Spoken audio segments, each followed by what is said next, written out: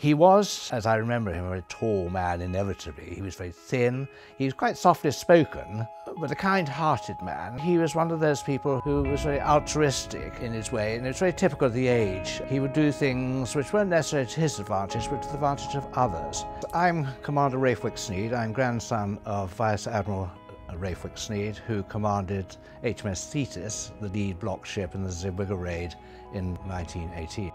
He was selected by Admiral Keyes to be one of a number of people.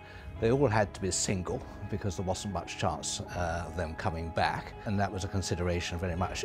His task was to be the captain of the lead ship and lead the other two block ships into the Zeebrugge harbour around the mole.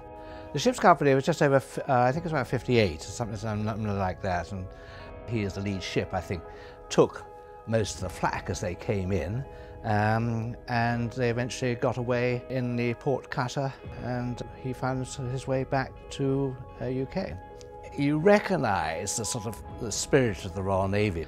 I think that is really still there in the Royal Navy today, and probably as we sit here in 2018, that point is as relevant as it was in 1918.